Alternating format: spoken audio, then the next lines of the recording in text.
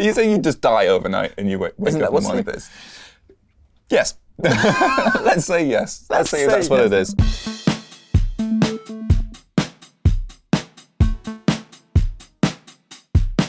So, offline first is a good thing. It's something. Is it though? Is it though? Yes. I tend to agree, actually. And we talk about offline first as being distinct from online first, right? Offline first means it's just, do you try getting offline content first, or do you try and get it later? Yeah. That's the rule. So like, if you were to build something online first, the idea is you go to the network. And that's just how everybody builds websites most of the time, traditionally. Yes. Well, a lot are built online only. So the online first would be, if that fails, then show some content. Right. But offline first is best because it works in more situations. Yeah. So like, if you're doing online first, it works great when you're offline. As the name kind of implies. Yep, exactly. It fails quickly, and then it goes for the cached content. All right. But there's another situation that is different, and it is this, which I have been desperately trying to make an industry term. You're coining this one, right? Over and over. Over and over. I want my Ajax. Where's my? I want to be famous like the guy who invented Ajax, who I don't know his name. My plan is ruined. There's a real problem here. Remy invented polyfill, right? See? I'm jealous of that one. Famous. That's a good one. That is a good one. That's a good one. So this is a situation where your phone thinks it has a connection, but it doesn't. Which you have all the time. Which is all the time. Especially when you're on vacation or in airports, in my experience. Yeah, when you need it most, yeah. Essentially. And the phone doesn't think it's offline, so it sits there trying to make a connection for ages, and it never gets there, and that is a problem. Especially when you know the app has the content offline, but it shows you a spinner for like 30 seconds. Like, I think I'm online, so I'm rather going to try online first. That's online first. And that's stupid. So offline first, we agree, it's better, it works in more situations. But that means you are serving content from your caches first. Then you go and go, is there anything new? And sometimes there might be something new. There might be something new. And then, what'd you do? Well, I mean, I think we all have seen the infamous snack bar, right? This is the solution in Squoosh. The page loads, it goes off, it finds an update. I mean, meanwhile, you could be like using the app and whatever, and a little thing pops up at the bottom there and says, we can zoom. It's a pinch zooming app. Right. Yeah. I forgot. Forgot about that. And yeah, it's saying here, update available. And now, do you want to reload and lose what you've already been working on? Or do you want to ignore the fancy new features? But there could be something really good. Yes. So you're like, I'm going to reload. And as you say, you just lost all your stuff now. That's so that's great. This is a very common pattern. Yeah, I see it a lot. Like, it seems to be the standard pattern currently. It's the standard pattern, especially for app updates. Yeah. Like where it's also updating not just the content, but also like the underlying JavaScript and CSS. Yeah. Because what you got there was a full page reload, it means the browser can start from scratch. Get all the new things from the cache. Yeah, it's not trying to mix the two. Consistent update. Yeah, because that's the problem, right? Especially in a world where what we advocate for is like hash all your styles and use HTTP cache as well. Then do it suddenly loading new styles while having loaded the old app shell, for example, could get you in a really iffy spot. So the only safe way to do it is really like a proper reload. And this is what native apps do, right? Like fair. I mean, yeah, they have the apps, so they actually get killed when the App Store puts in a new, new update. The thing that native apps can do that the web can't do yet is do all the update in the background. Yeah. So you're usually coming to the latest version. Not always. Sometimes you still get the app kill experience. Yeah. And so we're going to have a look at some ways that we can improve on this. Like what other ways are there? What improvements can we make? But I always want to caveat that this is not a solved problem. It's not. And it's not, when I say it's not a solved problem, it's not just the web that hasn't caught up. Go into airplane mode, or better, Wi-Fi mode if you can find a way to do that, and just try a few native apps. Yeah, it's super hard. Get it wrong. Pretty much all the apps get it wrong. Yeah, you'll see so many empty screens. And it also depends on the use case. Like some apps cannot afford to show stale data. Like there's use cases where that is absolutely not acceptable. Absolutely. So what can we do better here? If we ever think about some of the problems that we actually created here, the first one is that we lost all the state. Yeah. Which we could work around because we are in control of the button. We could put it into IDB or something, right? Exactly. So you want, when you click that reload button, to essentially put the user back into the same state they were, but... That's hard. But with, well, in some apps it is, some apps it isn't. True. It depends. It comes down to how you can store that state. Yeah. Also, you might have shipped a major upgrade to your app. What if you changed your state model, or you even removed or added functionality that's just incompatible with what the user was doing before? Exactly. It gets very complicated very quickly. So the simplest thing you can do is, if you've got real URLs, you're a long way there.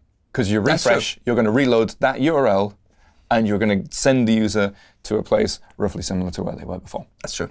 It's not what we did here. It's not. No. Well, we would have to encode the image somehow, and it just gets iffy.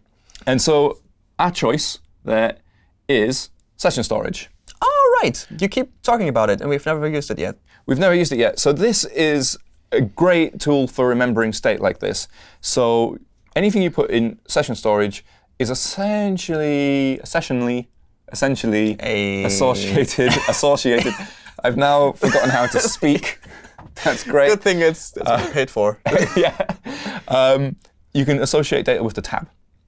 Which is actually really useful, because another thing that we didn't even mention, if you have a tab and you want to store some state so you can do the reload, what if two tabs do that at the same time? Or, exactly. They would just overwrite each other. Or what would happen? Because on the web, the same app can be open multiple times. Another problem that native doesn't have. Yes. Yes. So if you were to use normal local storage or IndexedDB or something like that, if you use it naively, two tabs store to the same place, blast in wins, they refresh, and you get two tabs going to the same place. Not unsolvable, but hard. Exactly. Session Store sorts that out for free. Right. You can only store text. Bad. So that and it's main thread, and it's synchronous, isn't it? Yes. Yeah, I mean, synchronous, you're only using it very quickly. What you do is, as soon as the user says, yes, I want this update. In this use case, it will be fine. You put the stuff into session storage. You then reload the page as you would. But then the first thing your app does when it wakes up is go, do I have exactly that. And you have to turn your speakers off because it does make that noise every time. And then you can use that to put your app back into the state that it was. Like JSON decode it or whatever, and make that your state object.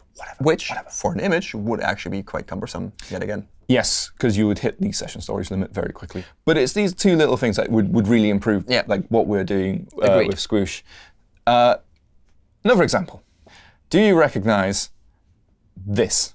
Oh, Jake, is this one of the other apps that you build in your lifetime and you keep bringing up? Yep, that's it. I spent most of my career making websites that have checkered backgrounds. Props is the first one that, I guess in a way it still has a checkered. It's still very grid-based, I suppose. I make grids, that's what I do. That's how I make my money. This site, I went for basically the same model as Squoosh, in that it has the banner and says, got an update for you there. Do you want it? But there's an exception to the rule. Ooh. If it finds out about that update while it is still on the screen and the user hasn't interacted yet, it just reloads. Because this is how the app starts. So it's basically a non-visual change. A non-visual change. So as far as the user sees, the page reloads. I also added this sort of telling the user. Look at you. You're such a nice person. Well, I think I've done this the wrong way around. And this is something I've been thinking about recently, is when that little banner comes up, especially if it ends up in a banner situation, and says, there's an update available, do you want it? I'm like, I don't know, what's in the box? Right? Tell me what's in the box. Do I want it? Because if it's like, well, it's a bug fix to the feature you don't use. Fixes for the odd browser. Fixes for the odd browser that you're not on, which would be a problem. That would still be a service worker update. So it could be a fix that you literally will not benefit from at all. So letting I think there's an opportunity there to try and sell the user on you want to click this button. You want to click it. It's going to really. Well, in this case, you tell me about it after I clicked it. Yes, like I say, I got it the wrong way round. Chill out. But it's actually not too bad in this situation because the user didn't have to click anything. True. I get away with this here because the homepage here is quite boring. There's a lot of free space to just show a changelog. And also nothing moving. Yeah, any animation will basically disrupt the illusion of a transparent reload. Because you would see that reload. Yeah. And because it all goes through a service worker, the reload is really fast. But yes, if there was an animation or something there, you would see that stop-start. Which takes us to another website. Once again, I'm going to purely just talk about things that I had some involvement on. But this is one that you had an involvement in. Oh, yeah, I'm okay with this. You're fine with this? Yeah, right? I like this one a lot. So we built a game. We built a game. It's like Minesweeper, essentially, and this is it. But it came to the bit where I did the service worker bit, and it came to the bit to handle updates. And I was just... We went through a few iterations on this. We had different things we tried out. Well, I started bringing in the code to do the same thing as Scrooge. There's an update available, and I just found myself feeling really depressed about the whole thing. I was just like, this is a horrible situation. And I knew I couldn't do the same thing with SVG OMG because you would this lovely background that you made and this lovely intro that I made. Anyway, can't do the reload thing because of the animations. Didn't want to do the banner thing because it's horrible. Right. So I actually went back to something that I've seen sites like Flipkart do this, and it was also something I did with Lanyrd back in the day, which is find an opportunity to reload when you can. Because the start page is just this, and if you can't reload here because they might already be configuring, maybe there's something right down the line. And so when you press the start button, if there is an update available, rather than just launching into the game, which you usually do, it does the session storage trick. But it doesn't put like a lot of data in there. All it puts in is like the type of game that's about to be started. That's all we need, because that's all the input has been given so far. Like the game hasn't been generated yet, so we don't need to store the entire field. We can just say, this user wants to play a game in easy mode. Yep, and then it reloads the page, and which causes the new game logic, if there is new game logic, to be loaded. And it will find that, it'll go, oh, there's a thing in session storage. I'm just going to start a game. Yeah. And here's what that looks like. So you actually saw a reload there. It does a bit more loading up front because we're generating the sprites. Yes. And normally it would pull those out of a cache, but it's a new version, so we need to build new ones. It builds new ones, and it loads. And it's not too bad. No. It's not too bad. Look at that. You did the animation work. Well done. But it means that you can see, it kind of gives the game away a little bit when you see a URL bar, because we'll see this start to spin very briefly, but it's loading from a service worker, so it's really fast. It's really fast enough, yeah. But it's even less noticeable. Only when you know it, you actually notice it. I think. Yes. I don't think many players know what's happening. Well, they do now if they're watching this, don't they? That's the whole point of this video. You don't What? realize we have some viewers. Not many.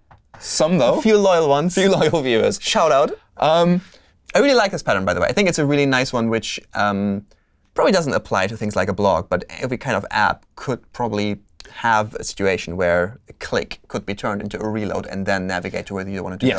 Yes, and I say I've seen content sites do this, where like you click a link, it's very possibly going to do a navigation anyway, but it makes like the service worker update at the same time. You're right, though. Content sites slightly different. Like the Twitter model is something they will say, there's new content, do you want to see it? It's still a click away, but it's not a full page reload away. Something like a chat app, if you'll scroll to the bottom, you just add the new stuff and you scroll to it. Pretty much. That's easy. I've been thinking a little bit about what we would do for something that is a bit more content-y. So this is a blog post, essentially. Yeah. And so basically, now a user went to the site, started reading the blog post, but we just published a little typo fix, or maybe add a whole paragraph of new important information. Yes. What do you do? What do you do? And this is where I think you started mentioning it earlier. Like this, you could do different things depending on the age of the content, the type of the content. And you could build something in like smart or dumb. Like you could do something like, oh, if the content that I'm replacing is not on screen, you could go in and actually inject it. That is the dream, right? Like you're prepared to go to that much effort to realize that the user it's off the screen and just sneakily update it. But I would say with a blog post, I think a model I want to try, I haven't actually tried this, but I think it's a workable pattern, is go somewhere between online first and offline first, where you would deliver straight away the shell of the page, so the bar across the top there, and get ready to stream the rest of the content in. And then if that hasn't happened for a second and a half, if you haven't got any new data, then that's your cue to show something like, this is taking a while, do you want to look at the cached data? Right. And you could take that opportunity and say how old the cached data is, so the user can make like an informed decision. I think the last thing I built, I actually delivered from cache. But if the new content was completely done downloading within like 500 milliseconds of the page being on screen, I would just swap it out. Just swap it. Because I felt really like difficult to get the user wouldn't have engaged with the page enough to have settled into a scroll position. It's not a perfect experience. It would probably flicker because it might have already scrolled, maybe not. It's got the same problem as web fonts, right? Like you have the possibility of content moving around. Like you say, if it's early enough, it might not be a problem. But if you give the user the opportunity to decide, that could be a model worth going for. And that way, you're not just waiting until the content fails to load before you let the user at the content already on the device. You give them the option. The other way is to essentially go back to the banner thing, or have something across the top saying, this is outdated. This is outdated. This is the date of it. Which again, then always I wonder, well, what's the change? I want to know what you messed up. Yeah. I don't want to reload this because this is the wrong version. What was your mistake? Duplicate tab, update, and then put both side by side. Visual difference. What's the factual difference? But yeah, with a blog post, it's probably fine to let the user look at stale content. But yeah, if you're a new site, if you're displaying like life and death information, like that is when you're saying, like, if I'm reading your blog post and it's 10 minutes old, not a problem. Probably fine. Probably not. If you're reading one of my blog posts that's 10 minutes old, you are missing out on some serious spelling corrections, which, especially if I've just published, because I will go through and correct that a lot. But it's just spelling. Whereas if it's a new story that's 10 minutes old, that could be really serious. Yeah. But the web, you get the tools to look at that. You can get to make that decision. Yeah, if it's just been a quick refresh. We definitely have all the tools to build all these different patterns. It's just a matter of actually building them. So that's basically what I wanted to talk about. Is, as I said, there's no kind of like. That's the bottom line here, really, is there? There's some real examples there, but it's something that I want to see the web exploring more, and that I want to explore on the web. Like, I feel that we've got some good patterns for apps. I would like to see it explored a bit more for content. Agreed. Let's do that. I had this like big, long animation that we were flying around, and I was really proud of it because I did it on a plane. And when I presented to people, everyone was like, let's go from 11 to like 2. It's a bit. But I was really proud of it at the time, so I was like, my heart was ripped out.